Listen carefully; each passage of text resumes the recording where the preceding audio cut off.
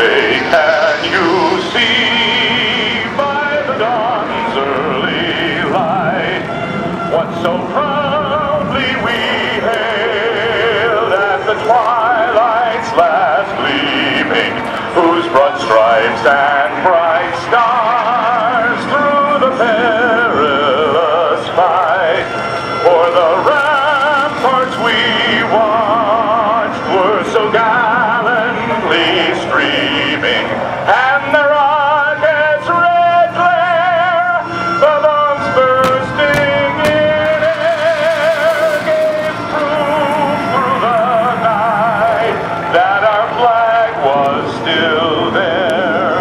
Oh, say does that star-spangled banner yet wave o'er the land of the free and the home of the brave.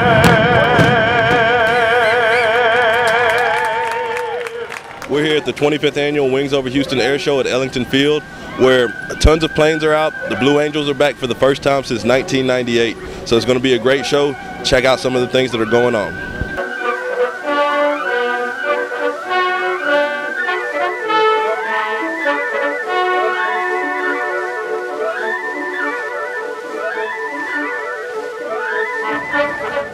Meteorologist Nicole Mitchell, aerial reconnaissance weather officers, that's what our technical title is, and this is the ARWO weather palette. This will be kind of a relay display off of what they have in the front. Usually that's going to be a radar or a mapping system, and then the other significant thing we have up here is a satellite communication. And then this is all of our weather instrumentation over here. And so this is kind of the nexus of where we're gathering information from inside of a hurricane. Then we relay it all by this satellite directly to the hurricane center. So we have some things as we fly along that's automatically being taken data from the plane. And then we have a few specialized reports that we'll take typically in the eye wall, and in the eye we're using mesones.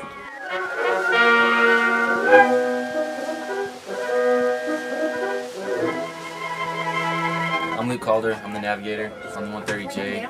Usually 130s, the J models don't have navs, but being the mission we have, we're primarily responsible for weather avoidance, even though we're going through the hurricane. We want to try to miss the most dangerous parts of the storms, the roughest parts, the highest precipitation is what we read. You know, you see like the red on the Doppler radar. We want to avoid that as much as possible, but still get to the center of the storm and find the actual center so they can produce their forecast for the weather center. With it.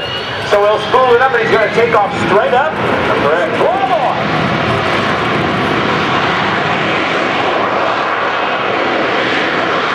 I'm here with Lieutenant Colonel Mike Schultz. Lieutenant Colonel, can you tell us about the aircraft behind us? Yeah, the aircraft behind us is an A-10 Warthog.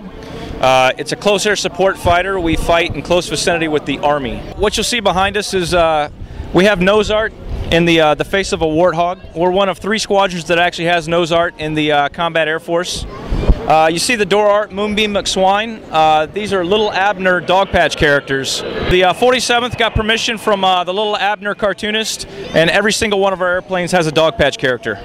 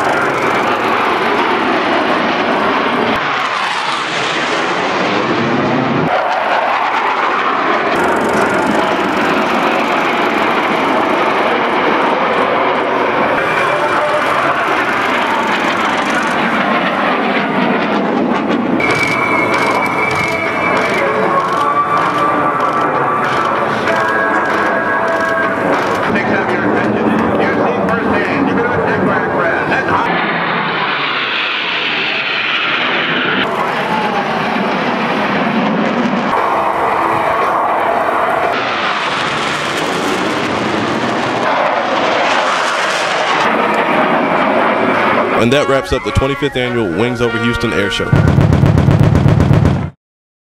And there you have it. We were with Lieutenant Mike Colonel, and thank you. You got it. Lieutenant Mike Colonel.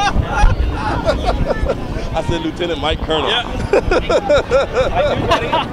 That's funny.